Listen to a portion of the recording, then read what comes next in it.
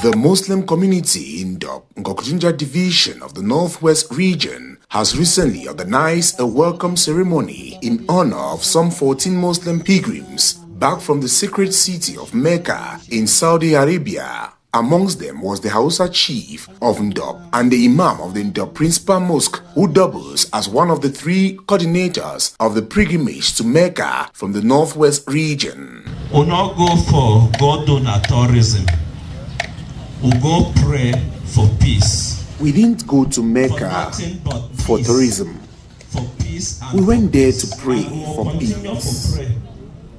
We will continue to pray for peace to return. For that peace, inshallah, that peace will come.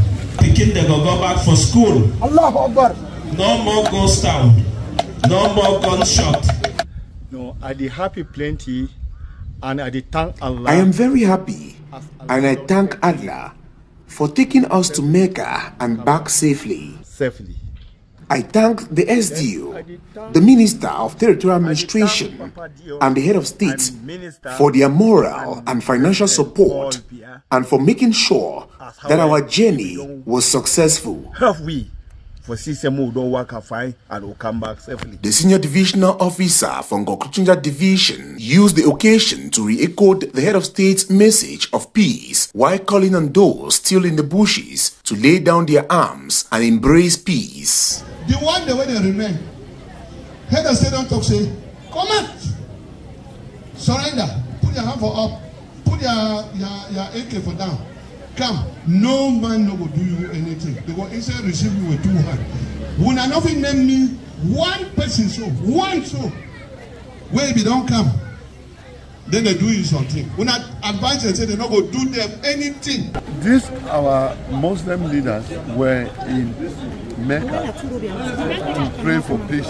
We are with them because this is a community which is highly Republican, who has always been with us in all our mobilization and socialization, in all our Republican activities. Happy with them because they are peace lovers.